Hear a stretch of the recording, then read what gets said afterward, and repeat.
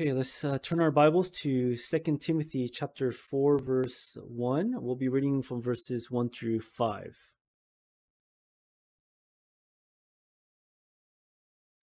2 Timothy chapter 4. I solemnly charge you in the presence of God and of Christ Jesus, who is to judge the living and the dead, and by his appearing and his kingdom, preach the word, be ready in season and out of season, reprove, rebuke, exhort with great patience and instruction. For the time will come when they will not endure sound doctrine, but wanting to have their ears tickled, they will accumulate for themselves teachers in accordance to their own desires, and will turn away their ears from the truth, and will turn aside to myths. But you be sober in all things, endure hardship, do the work of an evangelist, fulfill your ministry.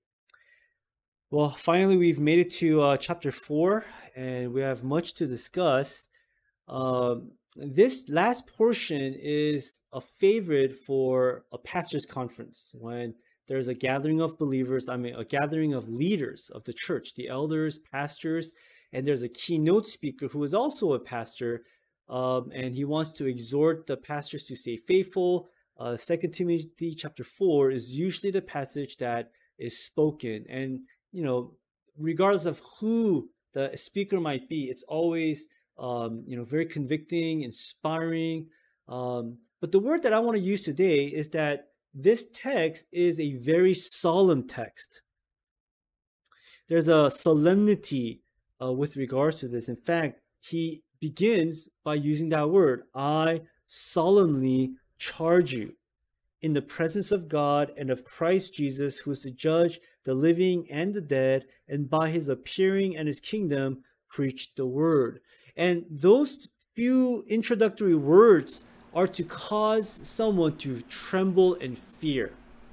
This is not just a command from Paul, like just preach the word. When we look into the details of the opening verses, it's filled with terror. It's filled with solemnity, this seriousness, this gravity, this weightiness of this command. It's supposed to cause Timothy to start trembling in his shoes, as it were, and realize that if he doesn't do what Paul has just said, it's going against God and against heaven, against everything. What is mentioned here is solemn. And we have to keep this in mind. These are the final words of someone who's going to die. He's in prison. He's about to be to have his head chopped off, and all the blood will be poured out. He makes sort of like a mention of that. I'm being poured out as a drink offering in verse 6. The end is near, and he needs to say the most important thing. He doesn't want to waste words. And so he ends with this tremendous solemn warning to Timothy. And as you'll see, it applies, yes, directly to the elders of the church, but it also applies to everyone in the church as well. Everyone. And you'll see that as we go through this text. Sometimes problems occur in the church because the pastor realizes how solemn this verse is to him, but the rest of the people don't. Like, I think most of the problem and miscommunication between the pastor and the church can be solved if they saw how solemn it is to just preach the word in season and out of season. So let's jump in. Let's take a look at the outline. Chapter 4 can be broken up into two main parts. The solemnity of the ministry, that's verses 1 through 8. And the second part, verses 9 through 22, we have Paul's dying request. Under the solemnity of the ministry, there are 9 solemn mandates. And you'll see the verbs that we'll point out in a second, the imperatives. 9 imperatives, okay? Or 9 solemn mandates. And then he gives 3 solemn reasons. Here's a more specific outline. Under the solemnity of the ministry, the 9 solemn mandates for the elders of the church, or the church itself is, number one, to preach the word, to be ready, to reprove, rebuke, exhort. This is huge right here. So you know what this is saying is that as a minister, a bulk of his ministry, while the priority is to preach the word, to be ready to preach the word in season out of season, a bulk of his ministry is to reprove, rebuke, and exhort the people of God. He needs to do this, and the people have to realize that's what a pastor is going to do. He's going to reprove you, he's going to rebuke you, and then he's going to exhort you. Do you guys see? Do you guys understand why the church needs to hear the specifics of what is mandated?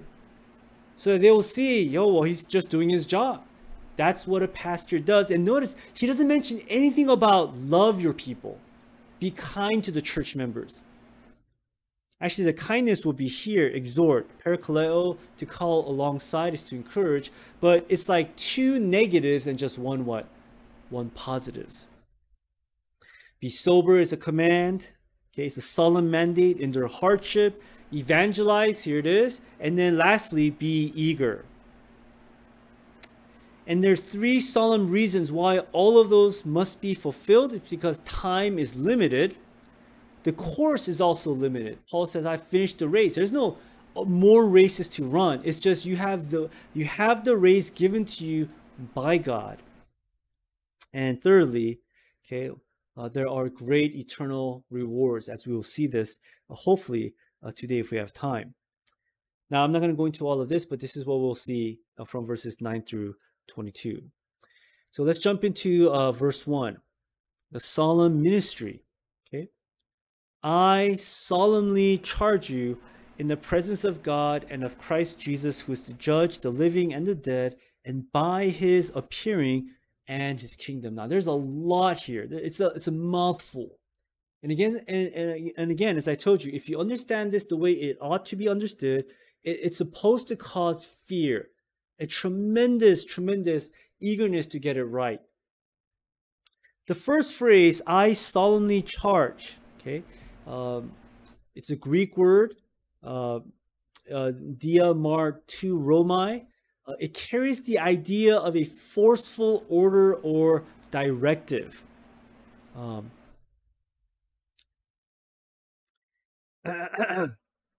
It's not like just a mere command.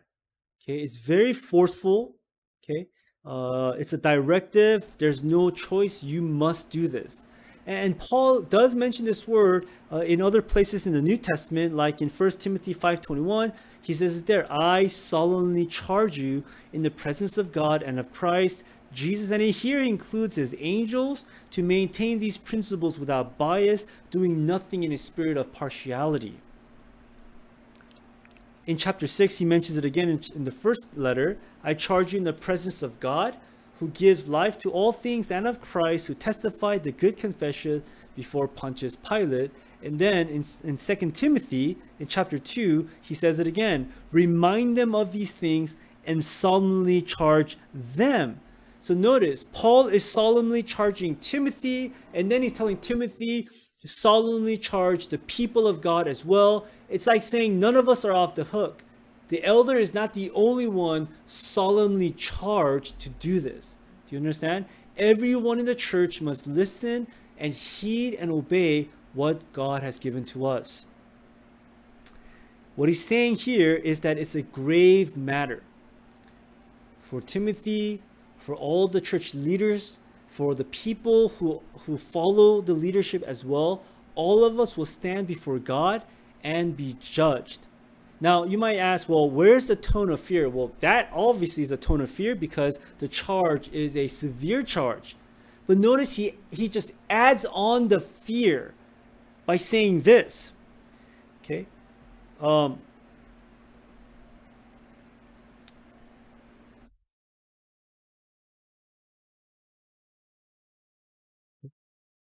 He compiles that. So that's the first one.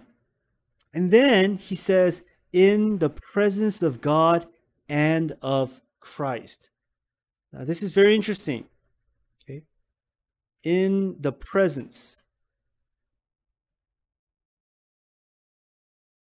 of God and of Christ.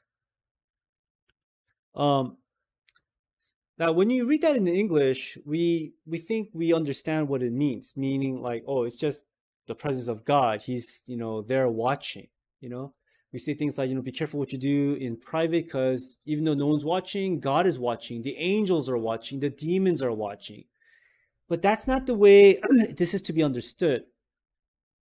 MacArthur tells us that the phrase in the presence of, in the Greek, has this idea of a Roman court calling you through their legal documents that you're going to now stand in the presence of the court and you'll be judged. Okay? Now, again, you don't get that in English, but that's the connotation. It's not that they can just see what's going on, like the omniscience of God. God just knows all things. He can see things. He's omnipresent. He's everywhere. The idea here is this idea that you're going to be called into court. MacArthur says a typical summons might have begun like this. The case will be drawn up against you in the court of Hierapolis, in the presence of the Honorable Judge Festus, Chief Magistrate. So do you see what's going on? It's not, hey, come to the court. We want to have a party. Let's, come. The judge wants to have a drink with you, and just have a pleasant time. It's a time where you realize I'm going to be confronted by something that is lacking or something that I've been doing wrong. That's what Paul is getting at to Timothy. You will be in the presence of God and of Christ. They are going to judge you. It's not that they just see what you're doing. It's in the context of judgment. MacArthur also points out that the phrase that's translated into English of Christ should be translated as even Christ. It's as if to say God will judge and even Christ. As if to say Christ is your Lord who died on the cross, who loves you, who saved you, who provides all things for you. He will strengthen you. But what he's saying here is this is not the time where Christ will be kind. He will be strict. Even Christ. That's what he's saying. You must consider Christ as the one who will sternly judge your work of service in the body. This is not pleasant to hear. And this is the way Paul ends the letter in chapter 4 before he dies. And if you look at the next phrase, he is to judge the living and the dead. In the second part, the appearing in his kingdom, we'll get into that. But let's take a look at this phrase here. He's to judge, Christ will judge the living and the dead. Okay, what is this referring to? Well, I've listed here that there are in the scripture three types of judgment. Okay, there are three types of judgment, and you have to know the distinction between all of them. One is the judgment of unbelievers, and this is called the Great White Throne Judgment, and it's found in Revelation chapter 20, verses 11 through 15. And let's just take some time to read this because it's referring to condemnation. Okay, there's no it's for those who have sinned and those who are not saved. And then I saw a great white throne, and him, referring to Christ, who sat upon it, from whose presence earth and heaven fled away, and no place was found for them. And I saw the dead, the great and the small, standing before the throne. The books were open, and another book was open, which is the book of life. And the dead were judged from the things which were written in the books, according to their deeds. And the sea gave up the dead which were in it, and death and Hades gave up the dead which were in them, and they were judged, every one of them, according to their deeds. Then death and Hades were thrown into the lake of fire. This is the second death, the lake of fire. And if anyone's name was not found written in the book of life, he was thrown into the lake of fire. Okay, this is the judgment of unbelievers, is eternal condemnation in the second death called the lake of fire. Okay, now when Paul says Christ is judging the living and the dead, he's not referring to this. That's what I was trying to point out. So the other two judgments deals with believers. Now this one has to do with the separation of believers from unbelievers, or the sheep and the goats. It says right here, Matthew 25:31, when the Son of Man comes in his glory and all his angels with him, then he will sit on his glorious throne. All the nations will be gathered before him, and he will separate them one from another. As the shepherd separates the sheep from the goats, he will put the sheep on the right, and the goats will be on the left, and these are the unbelievers. Okay, and the sheep on the right are the believers. Okay, so again, this is not what Paul is referring to. When Paul tells Timothy, Christ, who is the judge of the living and the dead, he's referring to the judgment of believers. Okay?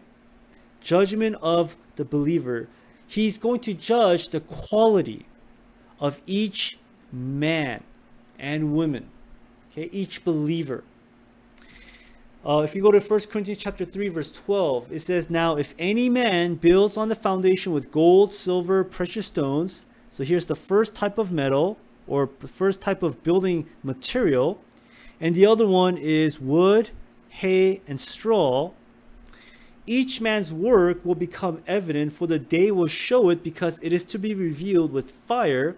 Now this fire is not the fire of hell, it's just the fire to test the quality of that work which you have done before God. The fire itself will test the quality, not the quantity. Okay? The quality of each man's work. If any man's work which he has built on it remains, he will receive a reward. If any man's work is burned up, he will suffer loss. Now we'll look at that in a few minutes. But notice, it's not about his salvation. He's not going to lose his salvation because of the bad quality of his work. Okay? It says here, he himself will be saved. Okay? He himself will be saved, yet so as through fire. Okay? Right now, we just want to point out that in 2 Timothy chapter 4, when Paul tells Timothy, Christ who is to judge the living and the dead, this is what he's referring to. There's another verse, 2 Corinthians chapter 5, verse 10. It says, we, now again, the we here is talking about the church, all believers, okay? We must all appear before the judgment seat of Christ. And by the way, this phrase, the judgment seat of Christ, in the Greek, is the bema seat. Okay, the bema seat of judgment. That's how it's pronounced. And it's a seat that's different than the great white throne. Okay, this bema seat has this idea of a raised platform. The MacArthur Systematic Theological Book says this: in both cases, the Greek word for judgment is bema. In ancient times, a bema was a raised platform or a step used in athletic or political arenas. Rulers or judges would ascend the bema to render decisions in legal cases. Pilate judged Jesus from his bema seat in Matthew 27:19. In athletic events, an authority figure would be elevated to a bema to judge the competition and award the winners, end quote. So this judgment seat is not the judgment seat that we saw with the great white throne, where he condemns unbelievers to eternal lake of fire. So he's saying here, all of us, okay, all, not just the elders, not just the deacons, every single one of us who are believers, we will appear before the judgment seat of Christ, so that each one may be recompensed for his deeds in the body according to what he has done. And notice the two categories. It's good qualitatively or bad, but this word here should be translated as worthless. Okay, it's not referring to sin. Okay, it can't be. He's not going to be judged for sinning because Christ died for all our sin. So the Greek word here is phaulos, which means worthless. And the idea is that these are some of the works you've done for the Lord, but it was with bad motive, bad intention, bad desires. It wasn't with a loving attitude, meaning you've done the work outwardly, but because your heart was not right, it was considered worthless. It might have been to please men. It might have been to just gain glory from people. Whatever work you've done for the Lord, it's not good qualitatively. It's worthless. Because it's not sin. Okay?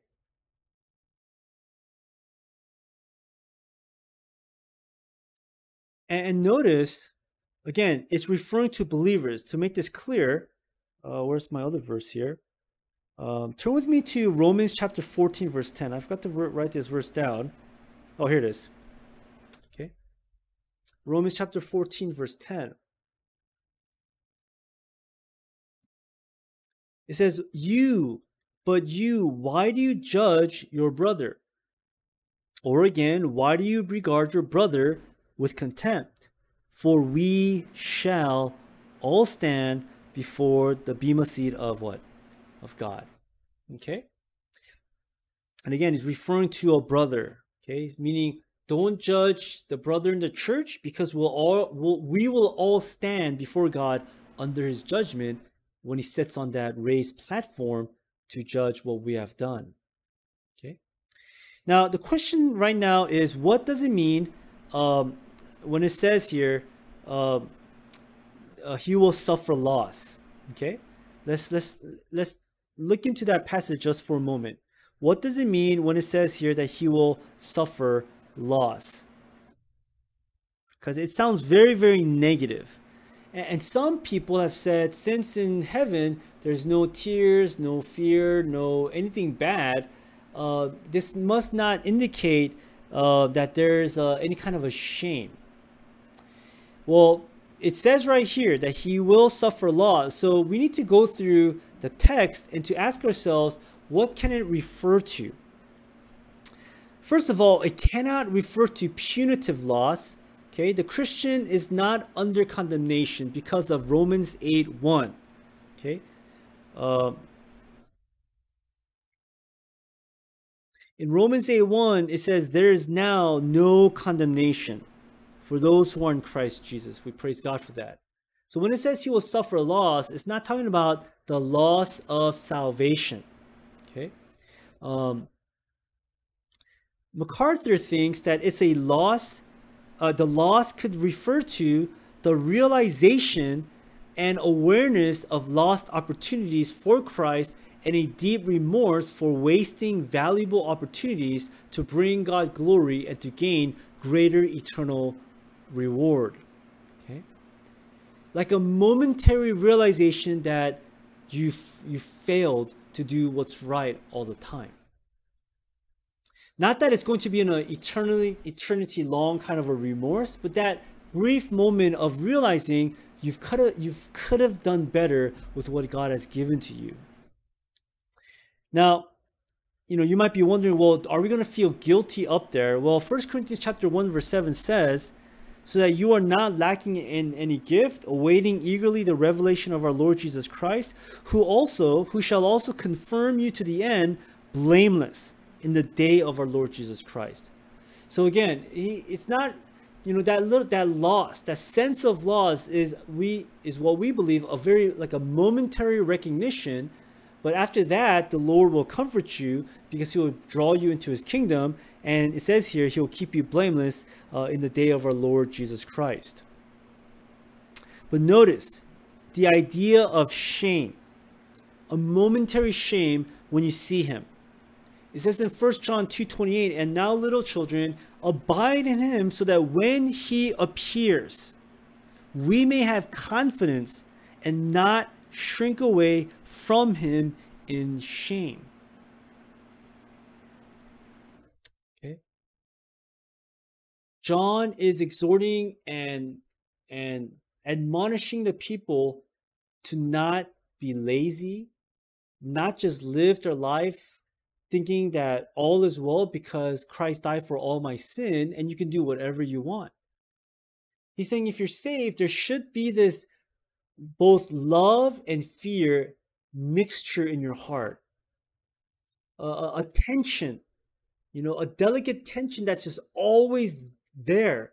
It's not just complete relaxation, a complete peace, a complete like nothing's gonna go wrong. When Jesus comes, he'll come, and it doesn't matter what I've done. It's I know that he's died for me on the cross. I know all my sins are forgiven, but when he comes, I want him to smile at me and not look at me sternly and say these deeds were worthless.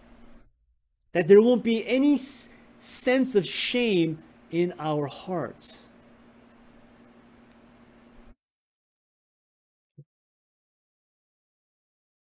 Now you might ask, well, when is this going to happen? Well, does the text indicate this phrase, the living and the dead? And yes, if you go to 1 Thessalonians chapter 4, it's going to happen sometime right after the rapture, but before the second coming of Christ. We will be raptured and we'll be with the Lord 7 years in heaven, and somewhere in that timeline we're going to be judged. Now, how do we know that? Well, if you take a look at 1 Thessalonians chapter 4, verse 13 and on, it says, "But we do not want you to be uninformed, brethren, about those who are asleep." Now, the word sleep is a metaphor for death. Okay, those who have died, that you may not grieve as to the rest who have no hope. For if we believe that Jesus died and rose again, even so God will bring with him those who have fallen asleep. So these are the dead. Okay, and then he's going to say, "For this we say to you by the word of the Lord, that we who are" what? Alive. Okay, here it is. The living and the dead. Okay, "that we who are alive and remain until the coming of the Lord shall not precede those who have fallen asleep. For the Lord himself will descend from heaven with a shout, with the voice of the archangel, and with the trumpet of God, and the dead in Christ will rise first. Then we who are" what? Alive "and remain shall be caught up," this is the rapture, "together with them in the clouds to meet the Lord in the air." Now, if you keep this phrase in mind and you go to Zechariah, it talks about Christ coming down and touching the Mount of Olivet, okay, where Jesus was there praying, the Mount of Jerusalem. The text says here he's going to stay in the air, and we're going to meet him in the air. And so the scriptures makes a distinction about the coming of Christ. One coming is he doesn't come all the way down. Okay, when he comes and touches his feet on the ground, that's his second coming. This is when he's coming and he stays in the air, and we will meet the Lord in the air. We will go up to him and be with him for 7 years. "And thus we shall be with the Lord. Therefore comfort one another with these words." So when you go back to 2 Timothy, and it says here, "Christ Jesus, who is to judge the living and the dead," we believe that this is what he's referring to, the rapture, where we have both those who have died in Christ, or those who are believing and died, and those who are alive. When will he judge both the living and the dead? Right here. He's going to resurrect the dead and rapture all those who are alive, and then he will deal out his judgment from his bema seat. Let's go back to 2 Timothy chapter 4. So he says, "I solemnly charge." It's a very strong order. And if that wasn't strong enough, he brings out a legal term, "in the presence of God, even Christ." To say that it's like going to court. You better have your life, shaped up, okay, before you're standing before God. So it's double fear. And then he says, "Who is to judge the living and the dead?" And he's talking about the rapture. When the Lord comes, not officially a second coming because he's not going to touch the ground yet, but when he raptures us up, we will face him, not just us, but all those who also have what? Died. All of us will be brought together before his bema seat of judgment. And then if that wasn't enough, he says the appearing. Okay? It says, and by his appearing and his kingdom. Now we believe that this is referring to the 1,000-year reign, the millennial reign of God. 4 reasons why it's so solemn. Because of the actual directive, because it's legal, we're going to be judged as if we're in court. He's the judge of the living and the dead when we're raptured. We don't know when that's going to happen. It's going to happen at the blink of an eye. Anytime it can happen. And Paul's been preaching this, the rapture, so strongly that the Thessalonians thought it was going to happen within the next few years. Some of them actually stopped working and going to their day jobs. But Paul says to them, even if the Lord did come immediately, you should still be found working. So the idea here is imminency, or just it can happen at any time. And fourthly, okay, how we live here will somehow affect what we will be doing in the 1,000-year reign when he appears in his glory and reigns over his kingdom on earth. You might ask, well, where do we get this 1,000-year idea?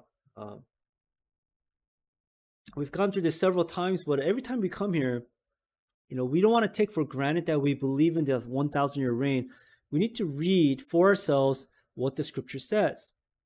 And I saw an angel coming down from heaven, having the key of the abyss and a great chain in his hand. And he laid hold of the dragon, the serpent of old, who is the devil, and he bound him for 1,000 years. Now, some people think that he's already bound right now, but he has a long leash or something and he's going around the earth. That doesn't make sense. He's literally bound and he can't leave this prison cell for 1,000 years. He threw him into the abyss and he shut it and he sealed it over him. Why? So that he should not deceive the nations any longer until the 1,000 years were completed. After these things, he must be released for a short time. And I saw thrones, and they sat upon them, and judgment was given to them. And I saw the souls of those who had been beheaded because of the testimony of Jesus and because of the word of God, and those who had not worshipped the beast or his image, had not received the mark upon their forehead and upon their hand, and they came to life, and they reigned with Christ for 1,000 years. Okay, we take this literally. Okay? There's no other way to take this. The rest of the dead did not come to life until the 1,000 years were completed.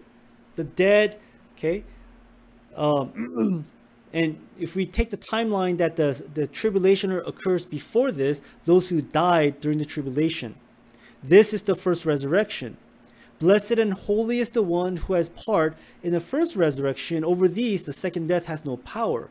But they will be priests of God and of Christ, and they will reign. And notice it keeps saying that. They will reign with him for 1,000 years. And when the 1,000 years are completed, Satan will be released from prison, will come out to deceive the nations which are in the four corners of the earth, Gog and Magog, to gather them together for the war. The number of them is like the sand of the seashore. Now, focus on this phrase, will reign. Okay, will reign. We see that again in 1 Corinthians, where's the passage? Okay, so he who overcomes, I'll grant him to sit down on my throne. Revelation 5:10, thou hast made them to be kingdom and priests to our God, and they will reign upon the earth. And 1 Corinthians chapter 6, referring to the church in Corinth. Now this is amazing because the church was so bad. The people there were so immature. But Paul tells them, some of you are actually saved. And do you understand this? Okay. Does any one of you, when he has a case against his neighbor, dare to go to law before the unrighteous and not before the saints? He's saying, why are you suing one another in the law courts? You know, and if he didn't write verse 2, it would have been enough. He should have just said, it's not a Christian thing to take your brother to court before the unbelievers. You know, fulfill the, resolve your issues in the church. Let the elders get involved and resolve whatever it is you're fighting for. But look at his reasoning. The reason why we are not to go to court against our fellow believers in Christ is this. Do you not know that the saints will judge the world? And, when you see the word saints, you're like, it can't refer to the Corinthians. And then he says, if the world is judged by what? By you. He's looking forward to the day in the millennial kingdom that even some of these immature Corinthians have matured enough where the Lord is going to use them to judge the world. He's saying, if you're going to judge the world, are you not competent to constitute the smallest law court? Meaning, can you not use just some reason and common sense, be level-headed, and just resolve this issue? And then he goes on, do you not know that we shall judge angels? How much more the matters of this life? Okay, we're going to judge the world. We're going to judge angels. It's amazing to see what the Lord is going to do with us and through us in that time.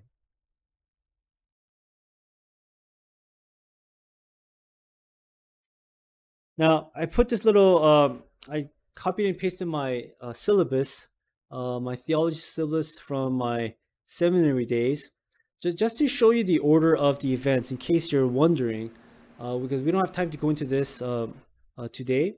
But notice that the rapture and the resurrection is going to happen first. We read that passage in First Thessalonians chapter 4, verse 13 to 18. Those who have died in this dispensation will be raised and taken to heaven. So basically, everyone who's died will be resurrected and brought there. And then after that, while the tribulation is going to start, okay, the 7-year tribulation will start the moment the rapture starts. So all of this is concurrent in heaven, while on earth the tribulation is starting. Does it make sense?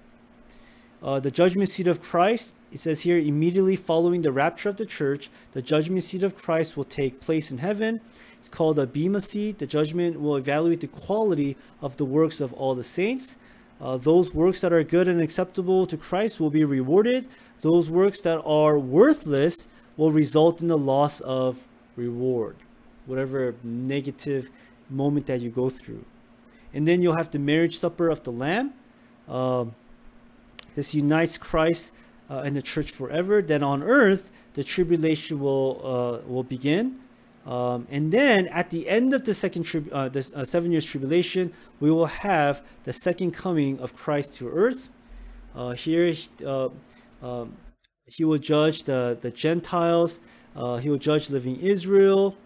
The resurrection and rewarding of Old Testament saints and tribulation martyrs. The binding of Satan will occur here. And then the actual establishing of the Messianic kingdom. And then the millennial kingdom will start. This is the 1,000 years reign. Now, what's significant about this 1,000 years is not so much that we will be reigning with Christ. This is when every promise made by God to Israel will be fulfilled to them. Okay, you need to understand, when God makes a promise, he cannot break it. And it hasn't been fulfilled in the Old Testament, where Israel is given their land and all the enemies of Israel are submitting to them. Right now, there's chaos and war. But it will also be a time of righteousness, peace, joy, ecological renewal, unprecedented prosperity, long life, absence of disease, rapid increase of population, vegetarian animals. Okay, there's some verses that refer to that. We don't have time to get into there. The kingdom will be made up of resurrected bodies and mortal bodies. We will have resurrected bodies, but the people who are alive during the tribulation will be transferred into the millennial kingdom, and they will have mortal bodies that will repopulate the earth. Okay, and then Satan will be released at the end, and there will be a war in the final judgment. And then after that, we head into this thing called the eternal state, where we will be with the Lord forever. There will be a new heaven and new earth, and another chapter into a life with God. Okay. So, going back to chapter 4, verse 1. Okay. I solemnly charge you in the presence of God and of Christ Jesus, who is to judge the living and the dead, and by his appearing and his kingdom. It's a solemn command. Now, we're going to go into the preach the word next week, but this is a time where we have to ask ourselves if we're taking our calling seriously. As a pastor, my job is to simply preach the word. Your job is to eagerly seek the word and then apply the word in the ministry, in the context of building up of the church of God. Church work, whether it be a praise team or media team or usher or doing becoming a deacon or helping out with things, going evangelizing or gatherings, everything pertaining to the life of the ministry is a solemn work. And there should be, yes, there's an excitement. You know how we say, God saving us is enough. But on top of that, he gives us a work to do. But because of his grace, we take his grace for granted as a license to sin, and we take the work of the church in such a blasphemous way. We do it so lightly. It's volunteer work, right? So I volunteered to come early today, but I volunteered to come late next week. With that attitude that it doesn't really matter. And what's worse is that people tend to be more official in their work when the church is bigger. But when the church is small, it's like, hey, it's just our backyard, we're just, we know everyone. Why do we have to come exactly at this time and make everything so strict and orderly? We're not that big. No one's going to know. Guys, that kind of an attitude, the Lord sees. If the church is bigger and you're more official because of that, don't you think that's a work that's worthless? He knows that you're doing it just because you see things and you think it's more official. You're not doing it for Christ. Because if you're serving Christ, it doesn't matter how many people come and how many people are not there. You serve him. And if you serve him, you will do it with excellence, with energy, with eagerness.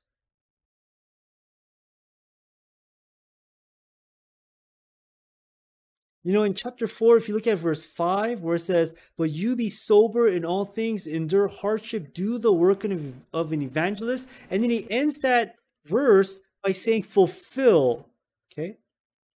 Fulfill your ministry. Okay? What does that mean? It means to fill it up to the max. And the commentators said you can translate this as be eager. Be eager. Okay? Be eager to do all that's required of you and even more. Fulfill your ministry. Why? It's a charge. It's a solemn charge. Why? It's in the presence of God. He's not just watching. He's going to take you to court and dissect your heart and your effort and your work habit or whatnot, and you're going to be found guilty. And so work hard. Be eager to get this right. The rapture can happen at any moment, and you will be standing before the Bema seat. And lastly, okay, it might pertain to how you are used in the millennial kingdom. Okay? You will reign with Christ, but each person will be given a different type of responsibility in those 1,000 years. It will be based on how you've been faithful here on earth. Now, Paul, again, is trying to cause fear in the heart of Timothy. But the reason why Timothy is going to fear God at this moment is because he knows that the millennial kingdom is real. Do you understand? Some of you do not take it seriously that it's to the glory of God to be used by him. It brings great glory to God when you are excellent and do work for him in a very, very blameless and an excellent manner. Meaning, it might just be that you're not a believer because you don't really believe in the millennial kingdom and you don't really care about the glory of Christ through your work. Because to you in your mind, you're thinking, well, as long as I go to heaven, I'm fine. I'm totally fine with that. As long as I get to go, I'm fine. It doesn't, millennial kingdom, well, it's like, okay, fine. I guess it's going to happen, but I don't really picture myself, eagerly wanting a big job in the millennial kingdom. So, I'll just stay in my room in quarantine, in the cubic room world that we're going to be living in. That kind of an attitude is an attitude of someone who's not saved. Every time I mention the millennial kingdom, the rapture, if you are a true believer, it should cause you to get motivated to do greater things for God. And repent from all the times you've grown hardened and slow and sluggish and half-hearted with the work of God. So the real question is, are you a true believer, right? Do you really believe Christ? Do you really believe that the word says what it says? Then if so, then get your act together, be zealous, be eager, fulfill your ministry. And serve the Lord so that when he comes, you will not suffer loss, you will not be ashamed. But let's put it this way. Ashamed that he was not glorified through you. Does that make sense? It's not about you. We want to bring glory to Christ. We want to bring him honor. So I hope after today's message, you'll be eager to serve in the church. You'll be eager to do your work. You'll be eager to maintain whatever position you've been given to do and do it so excellently, whether or not people are watching, because you want to be found blameless to his glory, that you might receive a reward, but that reward to his honor as well. Let's pray. Father, we thank you so much.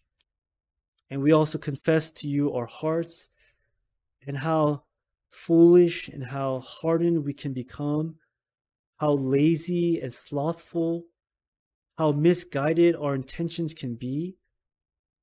Father, will you have mercy on us and receive our recommitment to doing what is excellent for you. Father, would you cause the truth of your return, the solemnity of this command to dig deep into our heart, that we would walk in a very solemn manner, a holy manner, knowing that there is a holy fear, a judgment of God coming upon us for what we have done. Father, all at the same time, there is still this mixture of joy and happiness, this relief that we can trust that your death on the cross satisfied the wrath of God, that we are not going to be held accountable for our sin.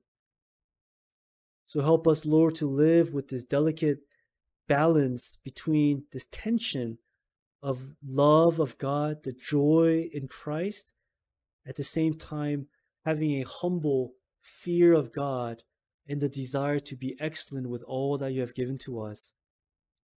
We pray that you would build your church through excellent workers. Would you build up your church? Build up the people here at Titus. Make us, Lord, excellent people of God. In Jesus' name we pray. Amen.